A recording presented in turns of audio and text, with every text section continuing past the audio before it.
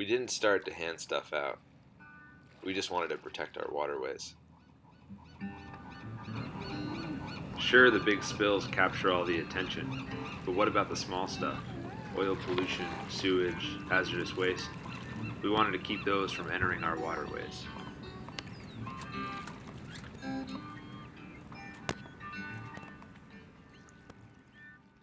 We figured the best way to reach boaters was face to face, so we started going to harbors and marinas to educate boaters about clean boating. So we hand out free tools and resources, but we also collect stories along the way.